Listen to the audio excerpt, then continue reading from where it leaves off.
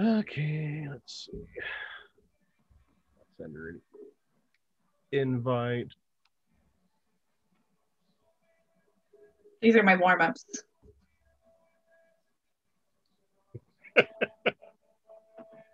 I was going to wait till she got on and then do lion face, lemon face, but way to blow that. Ooh, I'm like, I'm trying to not fidget. That's fair. Noisily. We know I'm going to fidget.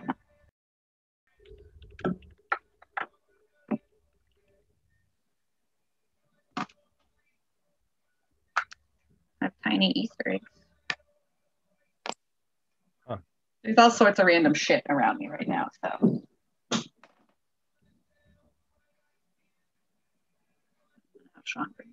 Where did this, when I sent you the email for the invite, where did it come from? Like, what address did it come from? co.co. Babe. I'm just curious because it doesn't really give me a choice. It says, hey, do you want to do Gmail? And I go, yeah. It came from Gmail. Oh, okay. Will you bring me a shot and a pretzel? I think there's some tequila left. There's maybe just what's left of that Pendleton. That's not a full shot. Yep. Okay.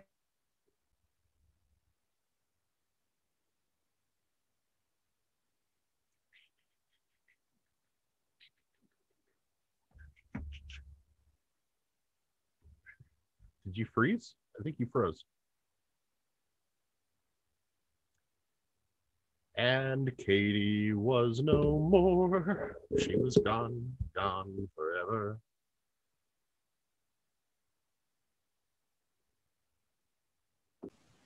There you go. You were frozen for a minute. Okay. That's because my internet crapped out on me. Okay. So I'm changing which network I'm using.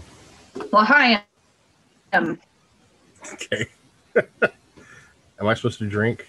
I feel like I ought to be drinking because that's our stilo, but I don't usually make this face when I drink.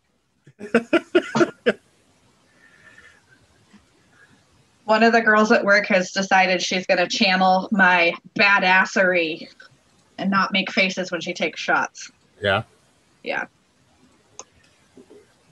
I remember in high school drinking, and Newsom and them thought that they were going to blow my mind by introducing me to Everclear. So they pour the shot and they hand me a glass of water and they go, here you go. And I took the shot and I looked at it and said, so what's the water for? I mean, that's like in South Africa when everyone was drinking. What the hell were those called? Suitcases. Yeah. And that's an intriguing name. It's a Jameson that you chase with passion fruit cordial. And we're like, no, we're from America. We chase our whiskey with whiskey.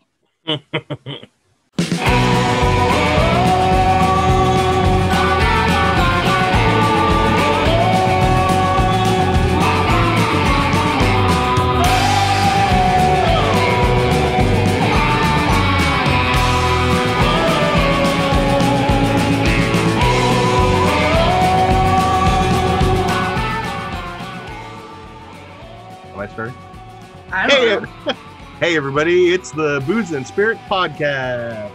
Whoop, whoop.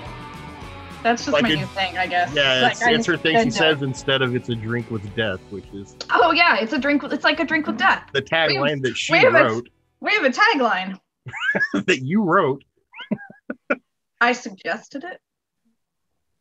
This is a very different experimental, potentially go way off the rails episode for us because we have a guest. Woo! Woo! Do we ever say it on the rails though? Like, let's be honest here. Not once stayed on the rails. It's off the rails or doing a rail. Those are the only two options. Was that an option? Where's Sean? He can make this happen in 10 minutes. So for our special guest, we have Amanda from Spooky. Hi, Amanda. Hello. Thank you for having me come on the show. Thank you for coming. We're seriously worried that we would expose what would happen if we exposed other people to who we really are. Because I mean, she hasn't seen it fully yet, so there's still a chance for her to run for the hills. There is that, yeah. Just suddenly, she just lost her connection. I don't know where she went. You're breaking up. I'm in a tunnel. I'm in a tunnel. So, I mean, when Kate and I conceived this show, we never really had a concept for how we would use or incorporate guests into it because we're awful full of ourselves. I like the honesty. That's good. That's good. It's our specialty. So I guess we can just jump right into it. So tell us a little about Spookies. How did that whole scenario shake down? How did that start? So Spook Eats is a website where we visit haunted restaurants, bars, and hotels. We try the food, we share a little bit of the history, and then we also share the ghost stories. And I've always been interested in the quote unquote, like the strange and unusual, to be totally Lydia Dietz, like every other basic gothic girl. Yeah. So I had my first paranormal encounter when I was about 7 years old. And after that, the deal was dealt. It was done. I was really, really interested from there on out. So I would read up on ghosts and aliens and cryptids and all that fun stuff. And then probably around like 2004, 2005, I went to Gettysburg for the first time. And that was when I went on my first ghost tour. I went on my first ghost hunt, and then I was totally hooked. So I was really, really interested in the paranormal, really innocently, just really curious. I would, take my tape recorder to totally date myself because the tape recorder, I wish I still had it. I'm sure it works so much better than some of the stuff I've got now. And like, you would go to the cemeteries and the old abandoned buildings and, just see if you could catch a ghost. So it was very innocent. But then in 2015, my younger brother Jed, he passed away from a battle with pediatric cancer.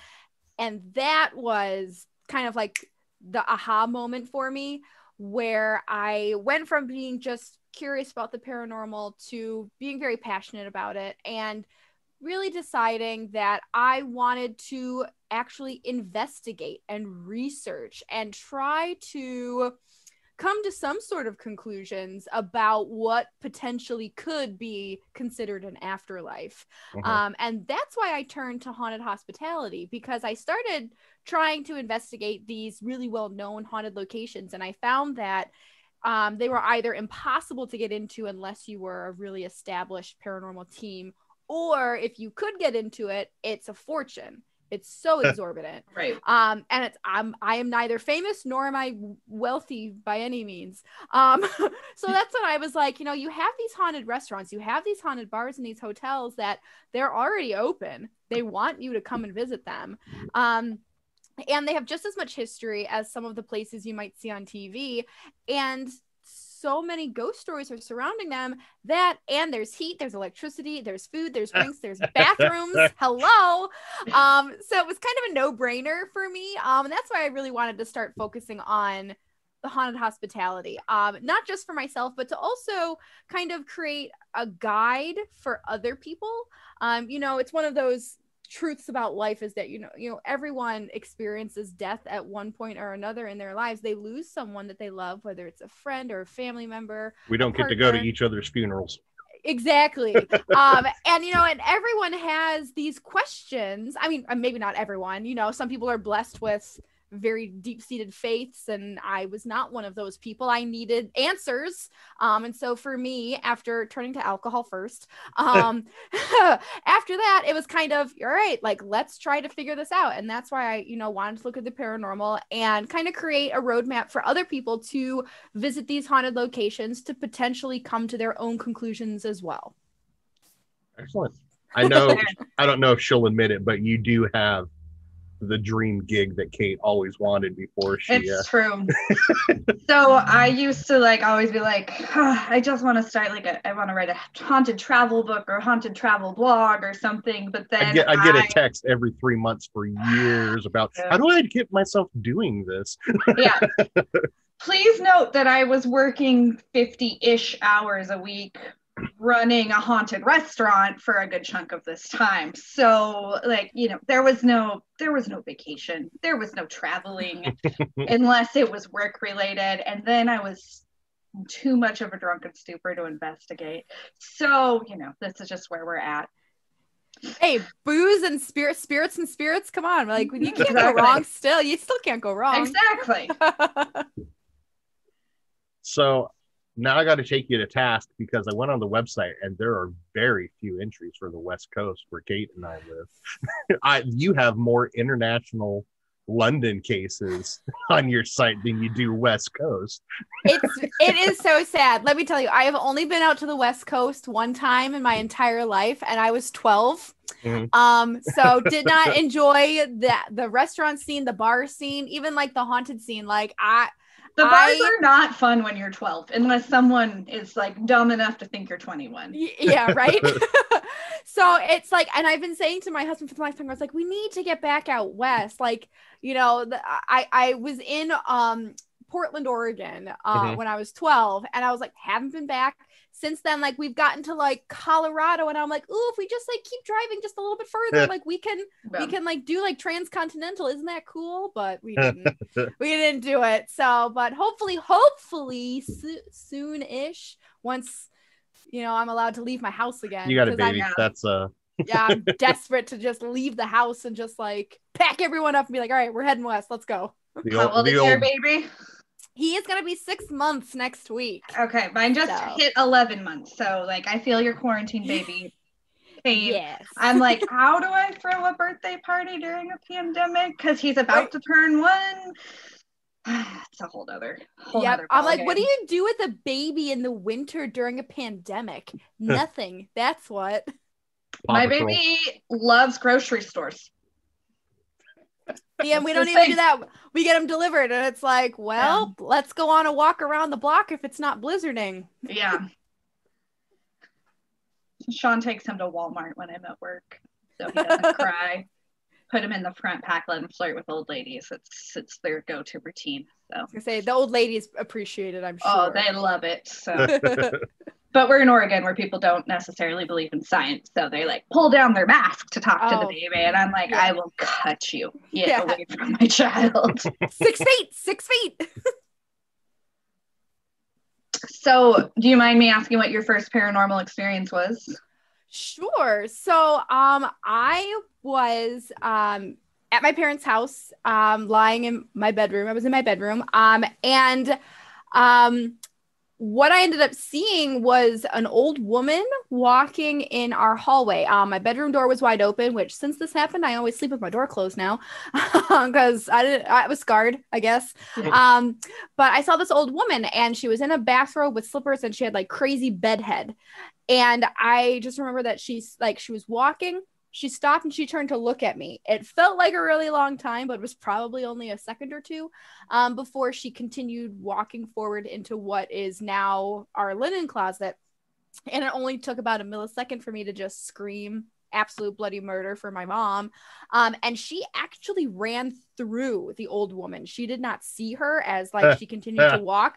It was the weirdest thing. And my mom's like, oh, you were just dreaming. And it's like, no, like I know what I saw. Like I'm wide awake. I was wide awake. And that was the only time I ever saw her. I never feel like I grew up in a haunted house. That was the only thing that ever was like really weird that happened. And it wasn't, I mean, at the time it was scary, but in hindsight, I was like, oh, she's just some random old lady. Fast forward 10 years later, I find out that my parents were keeping from me. The previous owner of our house was an old woman. She died in the house, and her bedroom was my bedroom. Oh. So luckily they told me this as I was going away to college. So I was like, all right, I'm gone. Like you can change that room. I'm not sleeping in there again. But yeah, it was the weirdest thing. I feel like it was the sort of thing where I just happened to be in the right place at the right time to see this happening. You know, I would say like, oh, it was a residual sort of thing because she seemed to just be going through the motions of walking through the hallway, but she stopped and she looked at me. So it's like this weird hybrid. Yeah, experience. residual intelligence hybrid. Yes. So it was weird. And again, it was the only time I ever saw her, I ever felt her, or ever experienced her. So maybe she quote unquote moved on.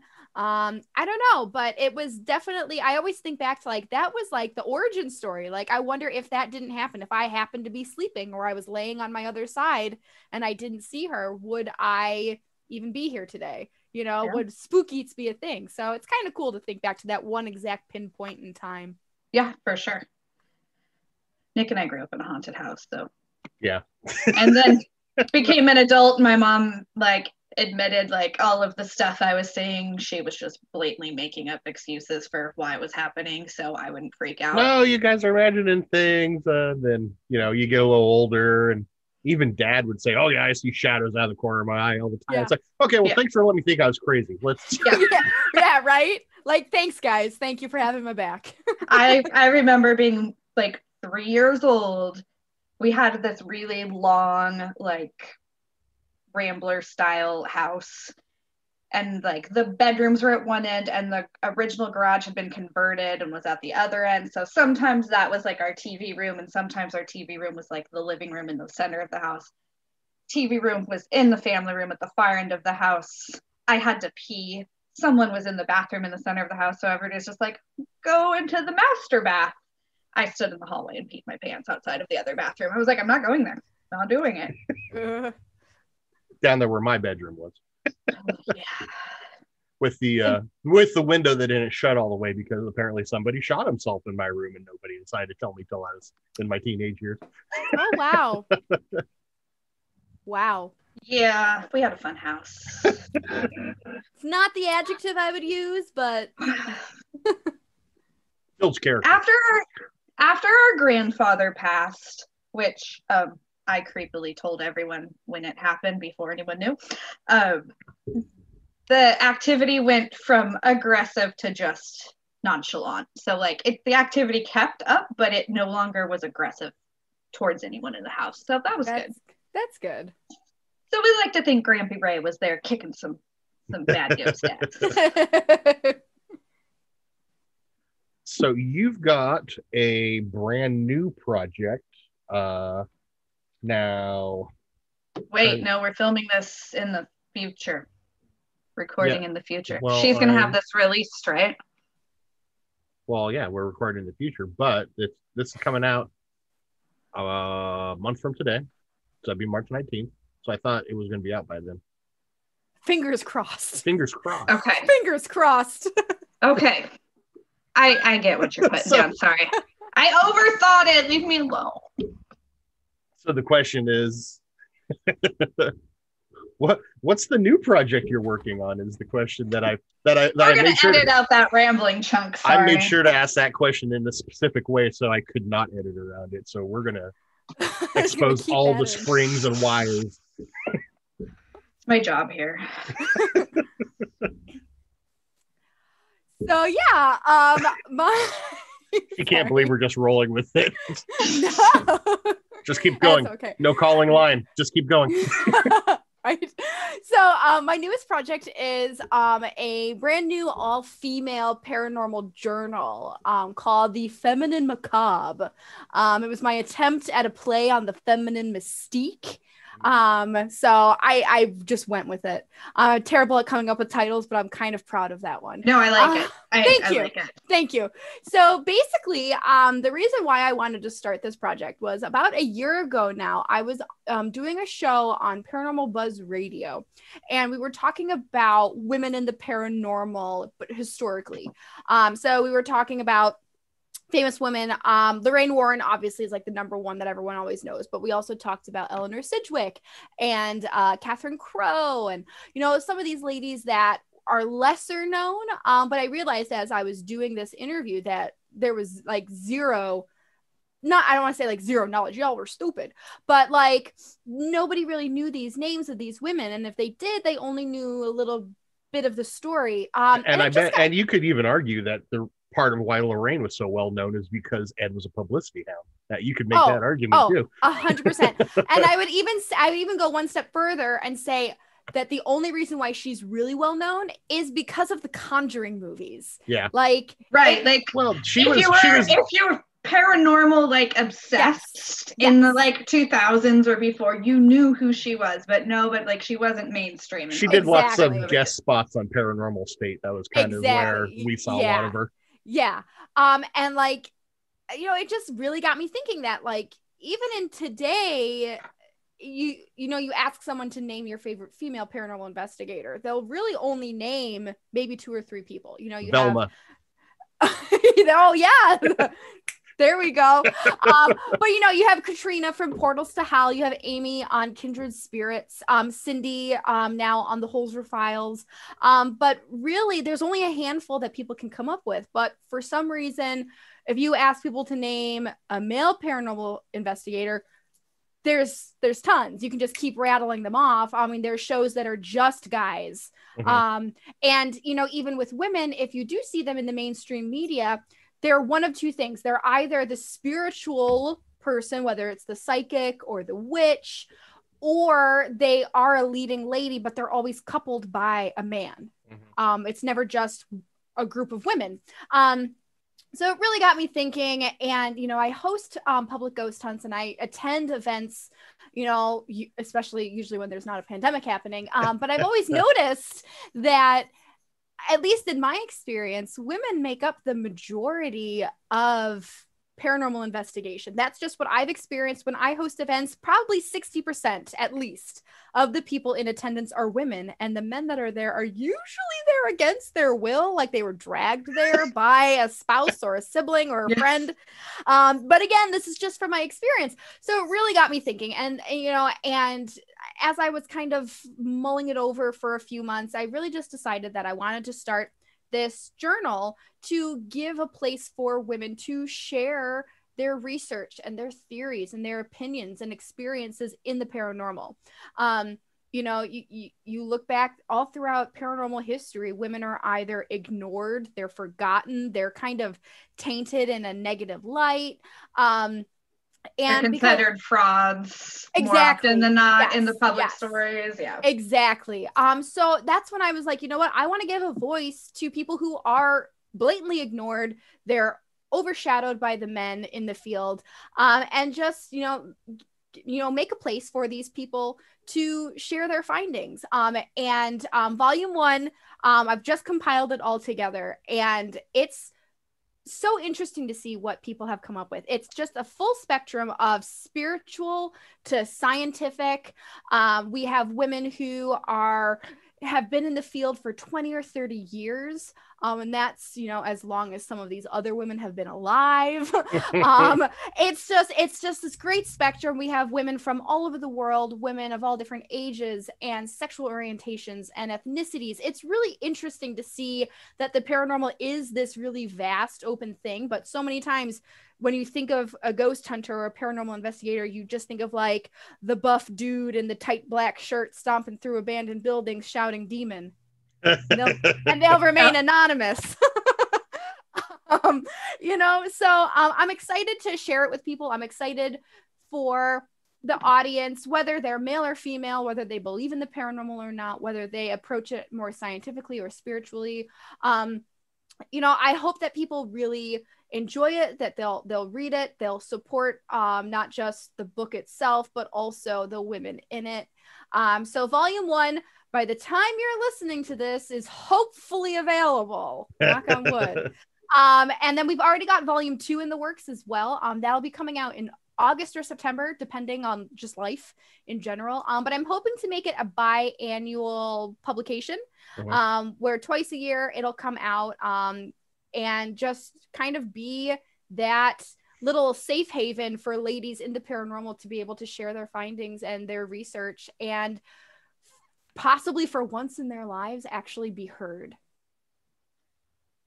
Nick, That's as good. a white man, is no, you're not confused by this. You get it, but I just look like that all the time. That's my general state of appearance. That's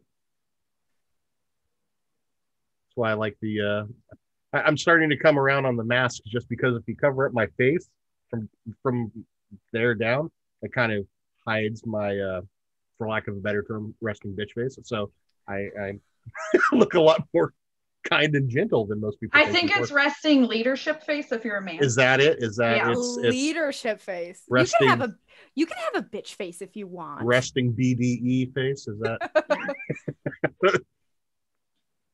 My face is a resting bitch face. Yours is, I don't know, we have to label it something. No, I'm 100%. People are always like, why are you so sad? And I was like, I'm not. This is just how I look, guys. This is just my face. It's just my face. We're not good at questions. Like I said, I was just listening to the big truck go by your house. Well, I know. That's my number one sound problem, is that the other he side literally lives on wall, an international truck route. So that's fun. Yeah. So that's like 70% of my editing is trying to get truck noises out of the background. The trucks are usually not this aggressive, but I guess we usually record at a more off time, but yeah, whatever. Aggressive truck noises with your BD. Is the name of my corn cover band. Yeah.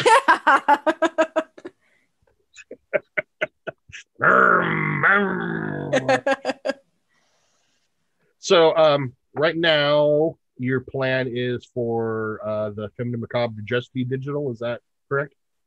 No, actually, it's not gonna. That's what I'd heard at one point. No, so it's not going to be digital at all. I'm nice. terrible. I'm terrible at technology. So, so basically, yeah, this is going to be an actual printed book. Yay! So that's all I know how to do. I don't even know how to do Kindle. I've gotten negative reviews on Amazon because my Kindle files aren't good. So I've since taken all of my Kindle files off, because I'm like, you know what? I'm not getting negative reviews because I don't know how to do this. Because formatting is hard. Exactly. I can make a good book. So this is going to be an actual physical book. And a few reasons why I wanted to do that. First of all, I love how books smell. So that's number one. But for me, spoken by a true nerd. Like, oh yeah, just like the way books smell. 100%. And they look good on your shelf. There's Kindle can just no, thank you. Anyway, so my number one reason why I really wanted to do this, aside from the smell, was that when I first started sending my personal works away to different anthologies and publications, the first time one of my pieces actually got accepted and was published into a book format, it was, I don't want to be like melodramatic, but it was really life-changing for me, to get that book and see my name on the cover and have it like on a shelf and be able to give it to someone. It was really impactful. That's a word. Yes. Yes. I was going for empowering, but it came out wrong. Yeah. But it really reiterated to me that I could write and that people might potentially want to read what I have to write. And so that was kind of my starting point of wanting to actually write my own books. So since then, I've come out with 5 different books, and I absolutely love it. And for me, what I want to do with this is kind of be that starting point for someone else. Someone else that has, always wanted to be published or, be a writer and just hasn't, found the courage to do it or had the opportunity. I want this to be that opportunity for them and for them to realize, I can do this too, and maybe have them start writing books and publishing their own works and having their voices be heard.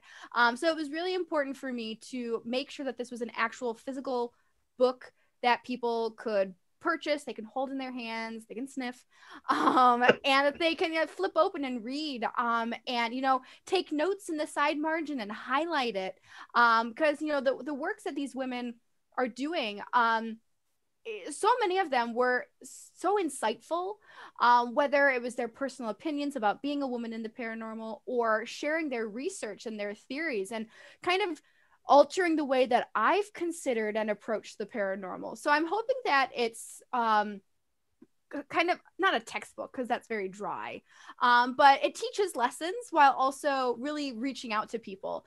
So that, and I don't know how to do things digitally, so I'm an old lady. So is your brain burnt now from having to read 100 new theories in a short span? Luckily, submissions were open for about a month and a half, and I read them as they came in. Thank God. If I had waited until submissions closed and I had to try to like power through 100 submissions in the span of like 3 or 4 days, I would have lost my mind. Luckily, I kept up on it. So I already had things kind of whittled down to like, you know, yes, no, and maybe. And then the last few days was just a tidal wave of new pieces. So I was like, oh my gosh, okay, like gotta focus. So luckily it wasn't sitting there reading 100 pieces in a few days, but it was definitely, coffee was my best friend, and long nap times were very, very helpful. Well, and I'm sure that most of what you received was at least insightful, but I'm sure there was at least one you were like, what is happening? What am I reading right now? Like, luckily not that often. And it was surprising, honestly, because I was like, oh gosh, like we'll see what we get. And there was only a handful where I was kind of like, ooh, like you didn't proofread this. I have no idea what you're trying to say right now. That's the best part of American Idol, is watching the people who can't sing. So that's true. So stow those away and change the names, and you'll have another book later. There you go. It's like the director's cut. No, but you know, and I am hoping that, you know, the ladies that weren't accepted into volume 1, I always say to people, like, it's okay to be disappointed, but don't be discouraged. You know, so I encourage anyone who did submit that didn't get accepted this time around, you know, get a copy of volume 1 and see what did make the cut. You know, see what I decided was good enough to put in the book for volume 1, and kind of go from there. See what they did, see what they researched, see what they presented, and kind of, you know, not necessarily copy what they did, but you kind of will have an idea and maybe find inspiration. You know, and my biggest hope is that, you know, whether people were accepted into this volume or not, that they support the project, and more specifically support the women that are included in it, because, you know, success for this journal will determine how long it will continue. You know, my hope is to do it twice a year for, you know, ? You know, into infinity. But, you know, it could just end with 2 volumes. I hope not. The response that I've gotten has been fantastic. And most people have been very understanding, you know, if they didn't make the cut for volume 1. You know, it's been pretty good, because I was expecting like people to kind of come at me with torches and pitchforks. No, that hasn't happened yet. So that's good, at least, because I've been on the opposite end. You know, I've been the one submitting and getting rejected or accepted. So I know, you know, it's the highest of highs and it's the lowest of lows. So like when I tell people, like, I understand how you feel, I do actually. I'm not just saying that and like, you know, being a pretentious jerk. I do understand that it does stink. It stinks when you do work on something for a while and, you know, it just doesn't, it's not the right fit at the right time. So keep trying. Don't be discouraged. That's what I say. Well, like, you know, Nick and I are pretty new to the game, but it seems like the paranormal community has, I'm sure there's exceptions to this rule, but like has been pretty accepting and supporting of each other.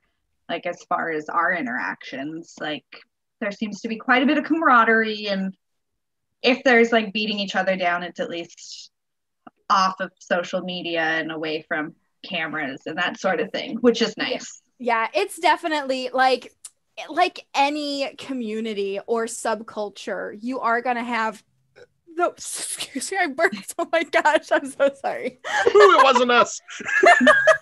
I've been quietly burping this entire time, though. Me too. That's what I get for usually. Okay, let me tell you. Usually, I drink water, but I was like, "Ooh, this is booze and spirits. I have to have a cocktail with me, so I'm drinking alcohol, and I never drink alcohol." I felt the same pressure. Irish. It's fine. Okay, so I brought the peer pressure. I'm sorry. This is what I do. You did. I'm an enabler. It's so my cross to bear. it's you did a good job. So anyway, I feel like in every community, especially online communities, you do have bullies, you do have, you know, those rotten apples. And I think it's up to the individual to tiptoe around them and just avoid them. You know, there's toxicity for sure. You know, even with this journal, I've seen like a few of the passive aggressive, but not so passive because I know exactly what they're talking about, comments and posts. You know, I hear horror stories from other people of just, you know, really toxic environment and stuff. And luckily for me, I don't know if it's because I'm a solo investigator and I'm not a part of a team. Maybe that's why I am completely oblivious to it. But personally, I have not experienced any of the negativity that I hear about from other people. I've been very lucky in that sense. Especially here in Buffalo, New York, there's a very close-knit kind of like paranormal scene. Everyone's very supportive of each other. And like, I'm relatively new. Spook Eats only started in 2018. So I'm only at it for about 3 years now, officially, quote unquote. Even though I've been investigating since about 2005, off and on, and very like immaturely for a while there. But yeah, and I find like podcasts and, you know, independent artists and authors, and like you kind of have like this indie scene rising up where like you have like your mainstream paranormal reality shows with like the quote unquote celebrities, and then you have the more laid back, you know, I don't want to say like homegrown, you know, grassroots paranormal scene that's really starting to blossom, and I absolutely love it. Like, I'm so excited to be a part of it and to be here to kind of see this community really start to morph and evolve and kind of find its footing. I feel like up until the last few years, it's only been like what we see on TV and what is fed to us. But now with social media and the internet, we're able to connect so much easier now and so much quicker. English is so hard tonight. Oh my God, I'm never doing alcohol again on a podcast. But yeah, so again, like with like the toxicity and stuff, you know, I think, you know, you're gonna find it wherever you are, but 99% of the time, everything that I've experienced has been absolutely fantastic, and people are so supportive of each other. And I'm here for it. I love it. And especially with this journal, the amount of support that it's already gotten, and it's not even out yet. Like, people don't realize, like, it could be a load of crap. It's not, but joke's on you. But, you know, I just appreciate it that people are really taking a chance on it, and, you know, they have high hopes for it. So now it's like all the pressure to really live up to those expectations. I saw Greg Newkirk kind of addressing something similar to that the other night.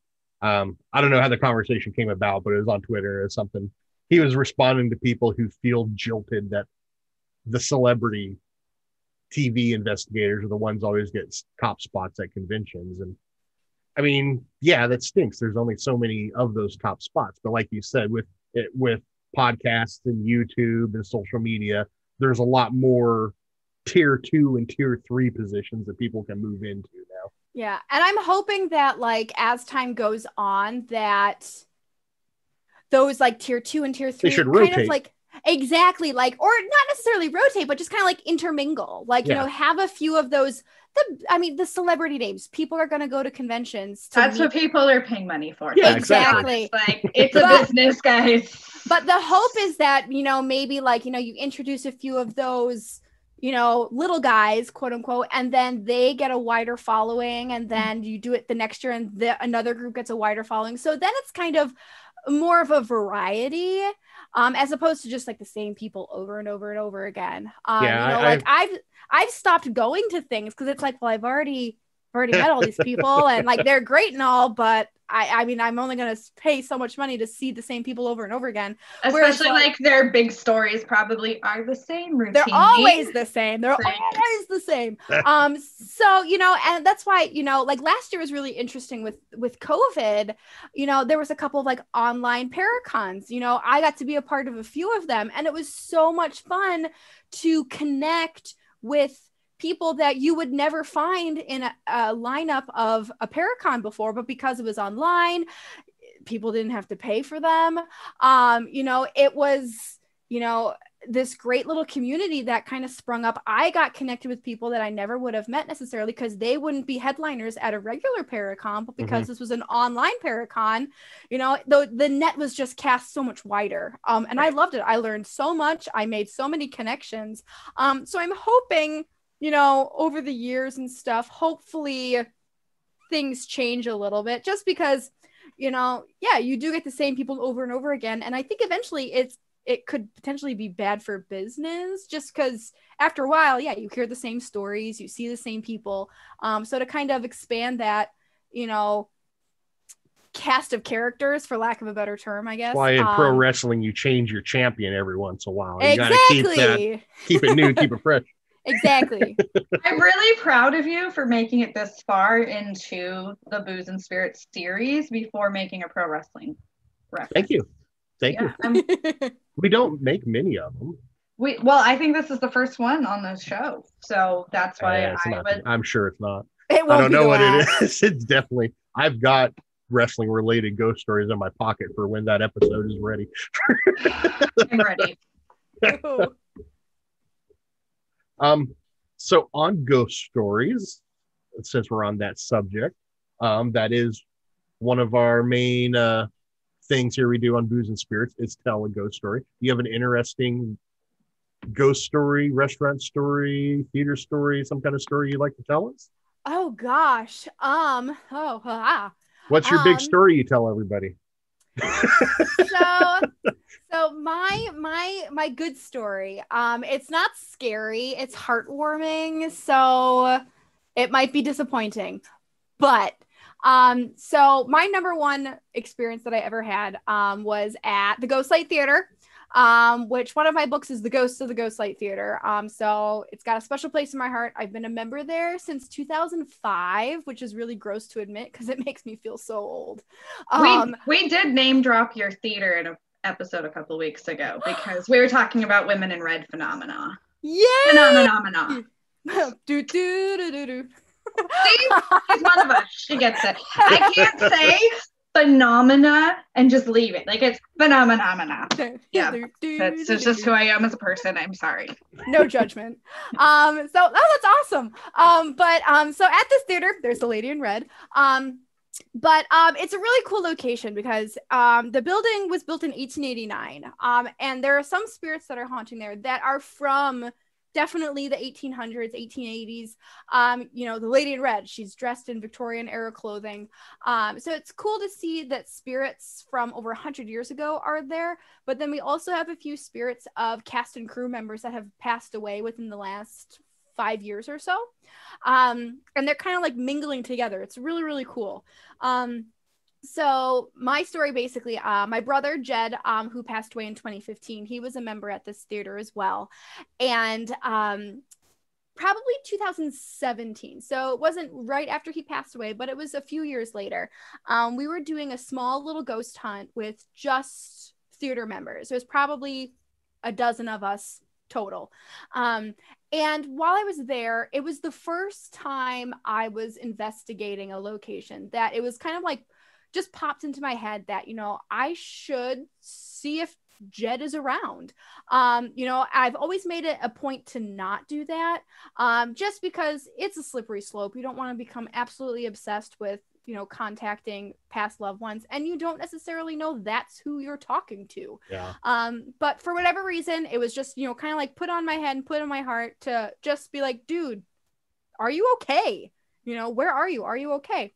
And in my head, I was thinking, I'm at this theater tonight. My parents are at this theater. The owner of the theater, who was like a second father to him, he was there. His best friend was there. So like all of his favorite people were in the exact same building. So if he's going to be anywhere in the universe right now, why not here? So I was down in the basement with two other women. And I had my phone going. It wasn't even a nice digital recorder. It was a phone. And I was just like, dude, are you okay? And I got an EVP that sounds like when he was about 11 years old. So he passed away when he was 19, but the height of his theater career, he was about 11 years old. And I got an EVP, obviously days later, I didn't realize it at the time, of his voice as a little boy saying, "I'm fine." And that was the coolest thing to me. But that exact same night, one of the women that was down in the basement with me, at the end of the night, she came up to me and she said, I got a photo of Jed. And I thought, what on earth are you talking about?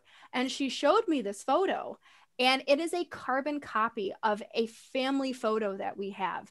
It is the weirdest thing. It was on her phone. She snapped the picture down in the basement.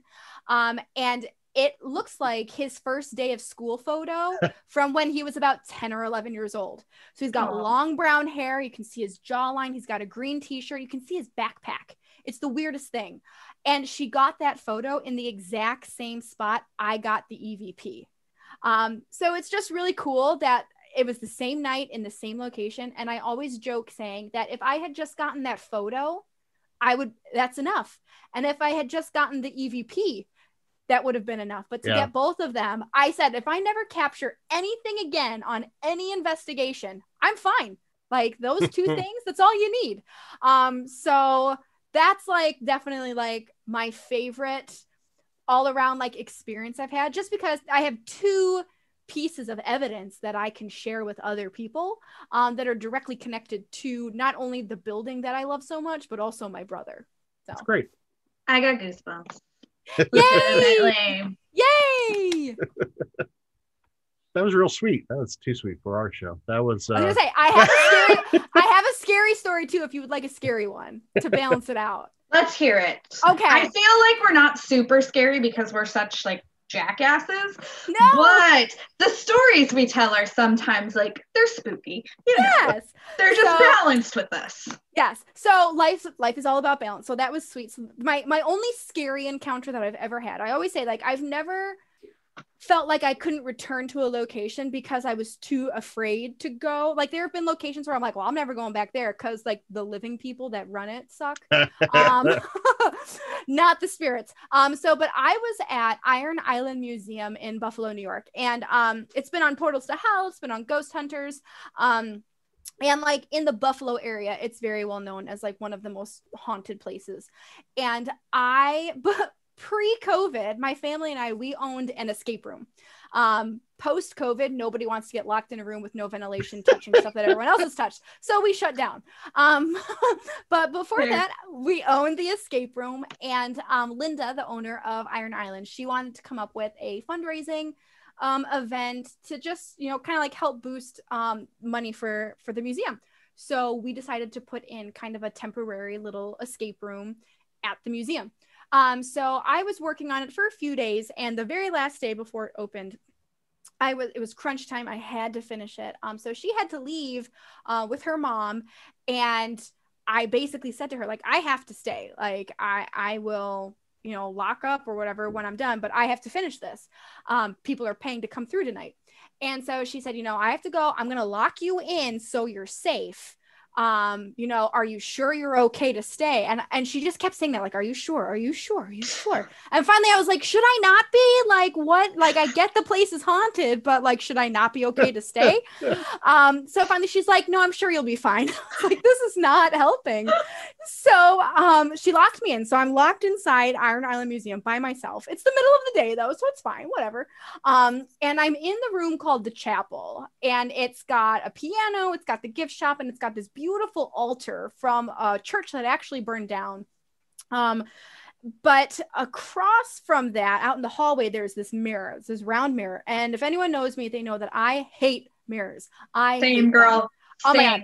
I hate them so much. My husband's like, why don't we only have one mirror in our house? I was like, because they're evil. I hate them. I don't know why. They're in the bathroom for getting ready, and that's it. They don't go in other places. Yes. He's like, well, can't we have one in our bedroom? And it's like, no, I don't want anything to like look out and watch me sleep. Anyway, I hate mirrors. So I'm working in the chapel, and I'm working on a couple of props, and I see in the mirror, I don't want to say a shadow figure because I feel like they're different from what I saw, but I saw a shadowy figure.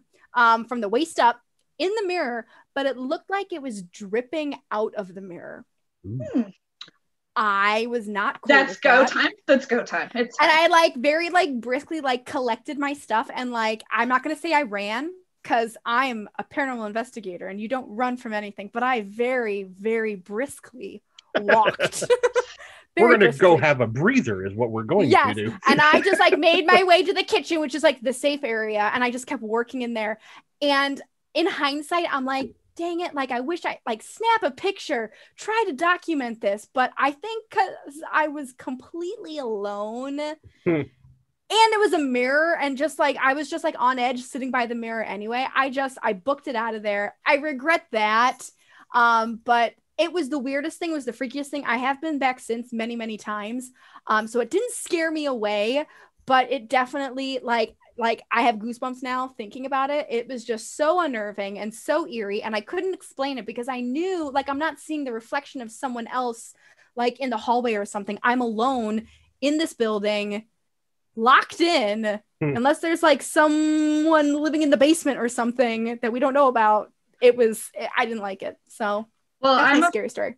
I'm a firm believer in you have reaction. Like if something spooky happens, there are two reactions. There is shit, I'm startled and that's scary, or that is terrifying, get me out of here. And that is terrifying, get me out of here means it's something not safe to be around. That's just my personal experiences with life. So like you not stopping to take a picture, don't feel bad about that. Thank you. Yeah.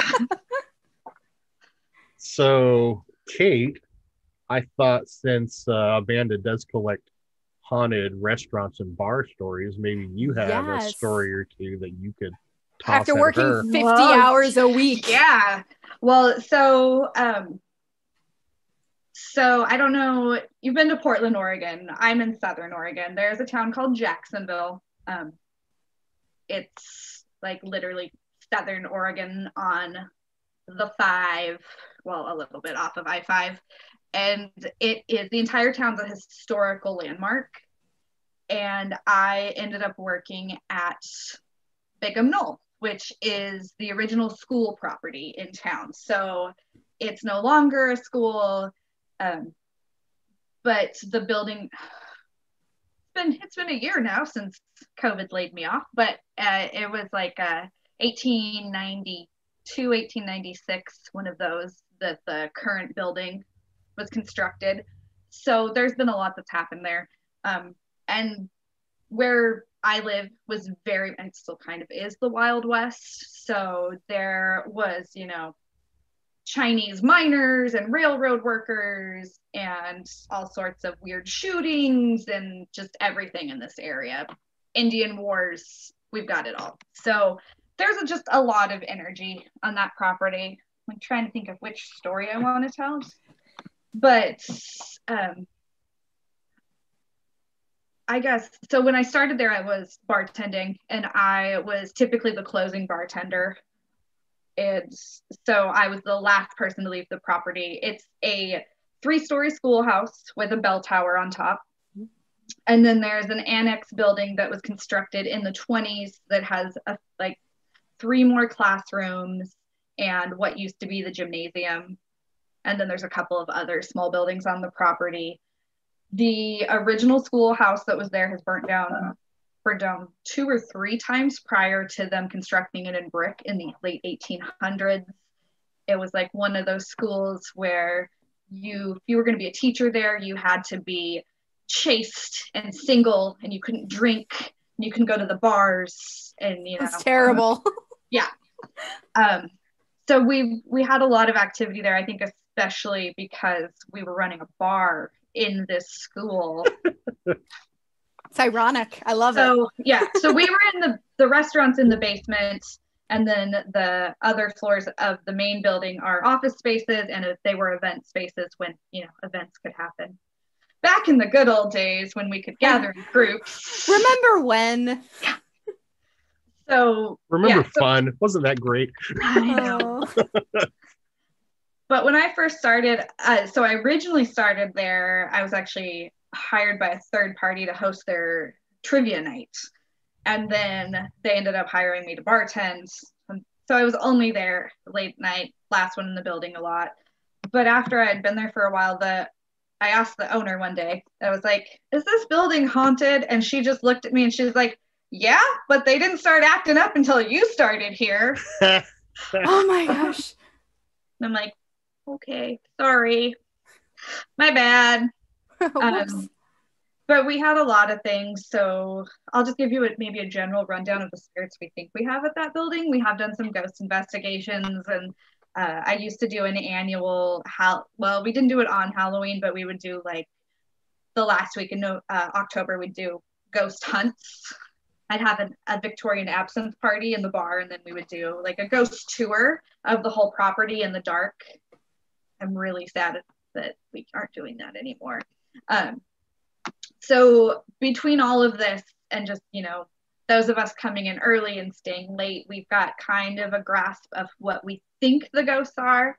The third floor might be haunted, but it was completely occupied by accountants, and they didn't ever tell us if anything was happening. So, they were there 8 to 4. They didn't have any good stories. We would see lights turn on that floor when no one was up there, but other than that, we don't really have anything. But main floor of the schoolhouse, we believe, was haunted by 2 school marms. So we're thinking like early 1900s. There's actually in the property, they've gone to the historical society and like gotten all of these pictures from the property, blown them up. We do think that these 2 marms specifically are in one of the photos in the library that's in that building now. I've had staff, because we were on the bottom floor and there was an elevator. The main entrance to the upstairs was outside, but there was an elevator, and then there was a stairwell with a like glass door, like a wood door with glass in the middle, so you could see the stairwell if anybody was up there. Motion sensor lights. Had multiple staff have the lights come on for no reason when they walk down the hallway going up the stairs. We've had a couple of people like see that picture and go like, that's the lady I saw in the stairwell. So cool. But we think they did not really like what we were doing in the restaurant, obviously drinking and being very debaucherous. Very debaucherous things happen. We won't get into details, but so there is a few times when people would hear like 2 women bickering on that floor when nobody was there. The lights on that floor would do whatever they wanted. More than one time, we turned off the lights on the breaker boxes. Like the power was off to that floor for the lights. And we had so it was a school up until the early 2000s. There was a Christian high school that was in that space. When they outgrew it, they moved, and then the current owners bought it. There was some students that had been there that were watching a UFC fight on that floor on a big screen, and they were talking about a teacher of theirs that committed suicide while they were students, not on the property, but it was a teacher that passed. And that's when the breakers were off and the lights flickered off, came back on, went back off. So that was, a pretty big thing. In the basement, we called the ghost James. We have so the basement was most recently like science classrooms, but we also know that the original boiler was down there, and it was a wood-fired furnace for radiant heat throughout the building.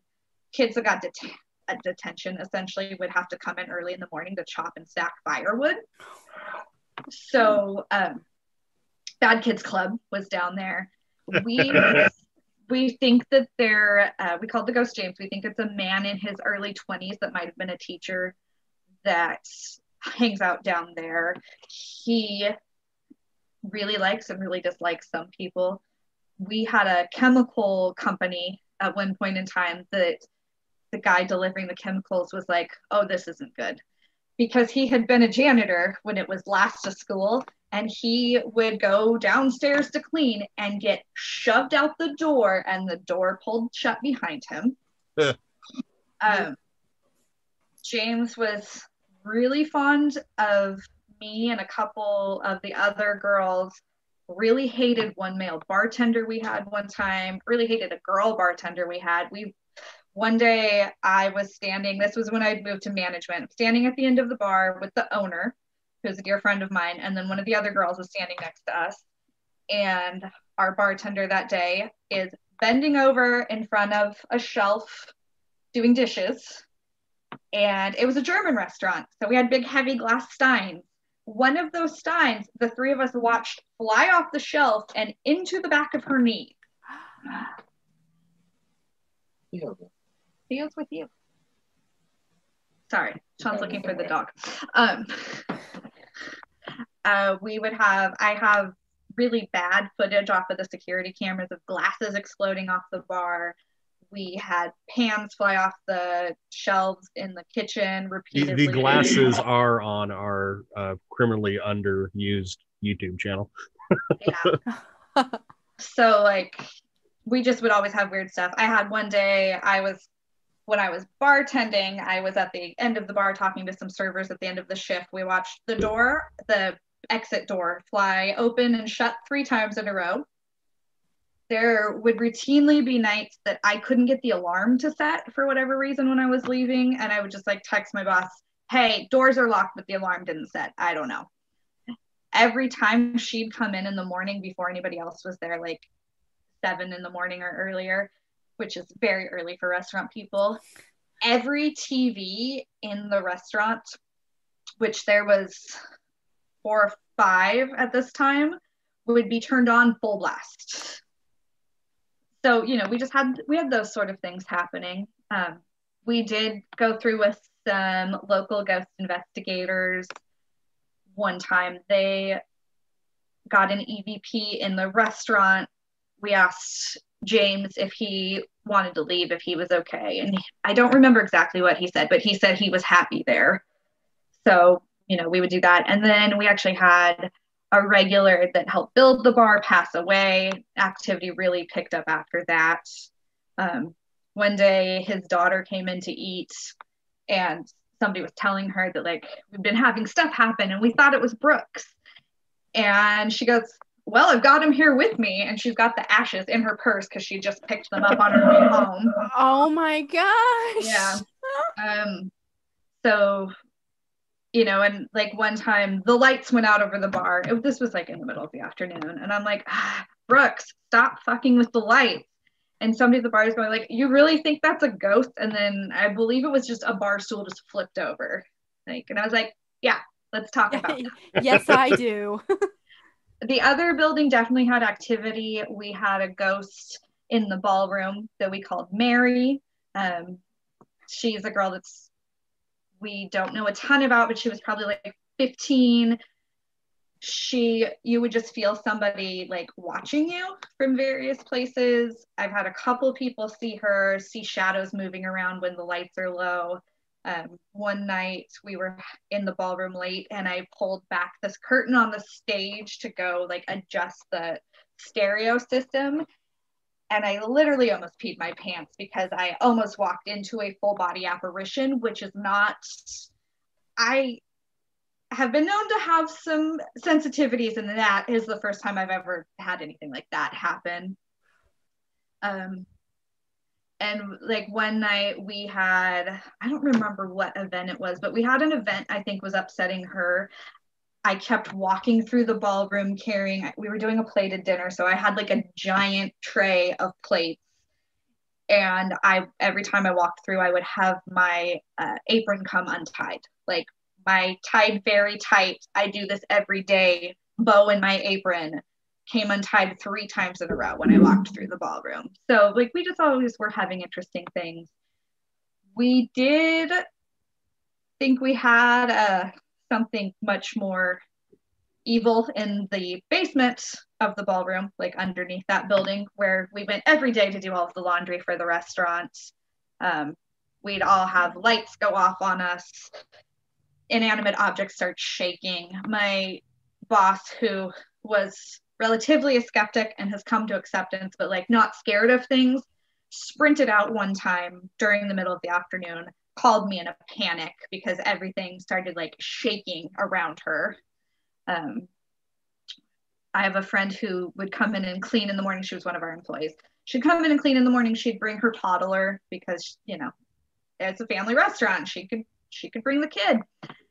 One day, like her daughter had like a metal rod for like holding up a patio umbrella in her hand, and she's standing facing this dark room, shaking it, going, "Bad ghost, lay down."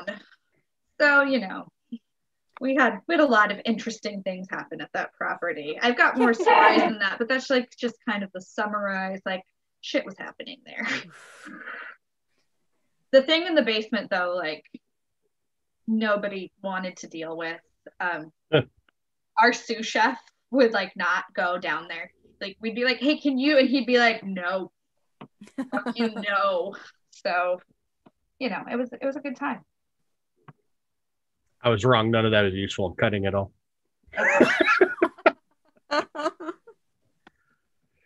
Well, we'd probably better push through to this episode's recipe. I made a drink. That's weird, right? That I made a drink?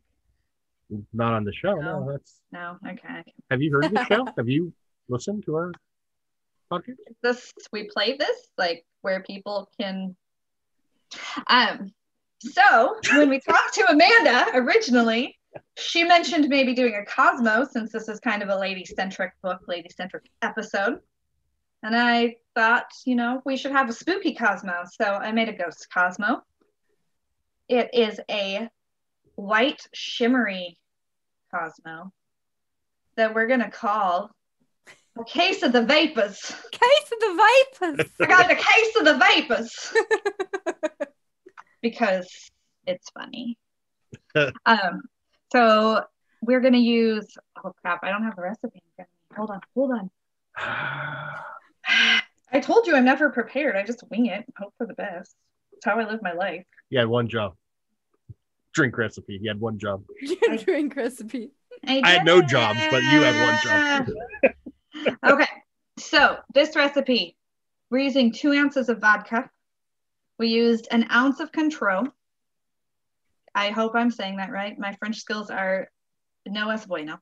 How's it spelled? What? How's it spelled? I know I've seen it before, but I don't.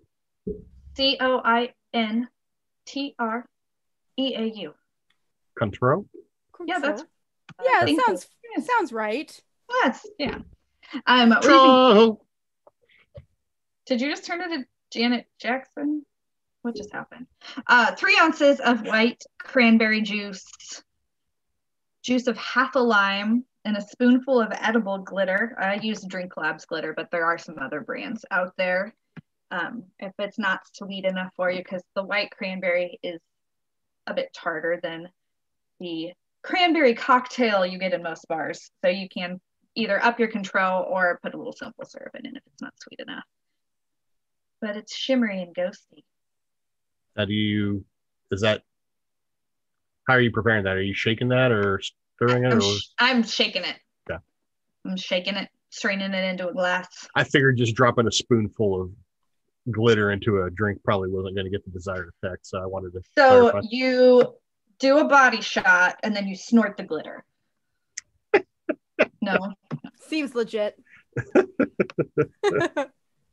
And then the lime wedge is like in someone's mouth. Anyone handy. If all you've got is a hobo, Amanda's like, "I gotta go, guys. This is." That's fair. Snorted glitter was the line. No. I figured hobo body shots was where I pushed past myself. No, she was out before then. That was fair. That's fair. I don't blame you. This is our normal reaction. So. Well, I guess we should probably wrap things up then. Our next episode will be about something. Well, we got 2 options. We got April Fools, or we can do, because it's also close to WrestleMania, we can do Wrestling Ghosts. What do you want to do? I'd rather do April Fools, but I don't know what you. What would Amanda like us to do? She's the guest. Oh, good call. Oh gosh. Well, I'm not a wrestling person, so I would go with April Fools. That's fair. this is like the second or third time wrestling's been mentioned this episode. So it's not usually mentioned during our episodes. It is like, it is a separate nerddom that we both participate in. Nick more than myself, but like it's over here. So April Fool's is fine. So I'm going to keep the details on what April Fool's means for the Booze and Spirits podcast. We're going to keep that a secret for now. It's probably a secret when we do the episode too, let's be honest. Surprise! I'm really hoping to get you on board with just some blatant fuckery, but I don't know if that's going to pan out. So just fell all of the remaining audience in one fell swoop if I can do this right. I'm just going to read a Scooby-Doo script. It's fine. Are you gonna do all the voices? No, I'm not that talented. So it's just gonna be a cold, static Scooby-Doo script. It'll be like Ben Stein reading Scooby-Doo. All right. Zoinks. Zoinks. Sounds good. All right. Amanda, where can people find you if they want to find Spooky Eats or find you on social media or find any of your books? What do they do for that? So my website is spookeats.com and my books are available at spookeats.com/shop. It's so hard to say. And then I'm on social media. Facebook, Instagram, and Twitter is all at Spookeats. So nice and easy. She's better than us. She got the same name on all of them. We have a crapshoot of names. All right. Well, thank you for joining us. It was fun. Hopefully we didn't traumatize you. I enjoyed your stories. Gosh, no, you can't. Hopefully we haven't lowered your professional image is what I'm working. I don't have a professional image. You sure don't now. No. I'm the crazy lady that stays at home, writes books, and every so often talks to dead people in the dark. So gotta do what you gotta do. Very professional. Political campaigns have been started on less. So yeah. It's not wrong. No. Right, so yeah, thank you for having me. Oh yeah, thanks for joining us. We will have links to your stuff in our show notes. We'll have links to all of our social media stuff in the show notes. So we're going to talk about that. It's just such a debacle when we talk about it. I made a link tree so that all of our stuff is in one spot. So linktree/booze and spirits, and then I don't have to remember 18 different usernames that I created and forgot about. And I guess that's the end of the show. No, I'm not. What am I forgetting? Drink responsibly and in accordance with your local laws and regulations. Don't end up our next ghost. That's right. Hey, she got that part. I did it! Yay! Bye, everyone. Bye. All right. I'm out of cider. Bye.